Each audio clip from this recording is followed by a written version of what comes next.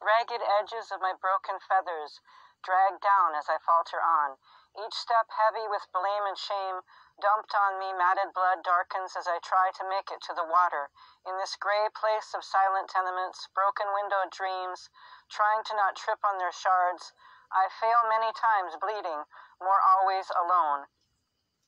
When I flew free, beautiful in the sunlight, the butterfly catchers claimed love, but caught me, stabbed their pins in me, imprisoned in a glass cage on display, yet hidden, I could not breathe.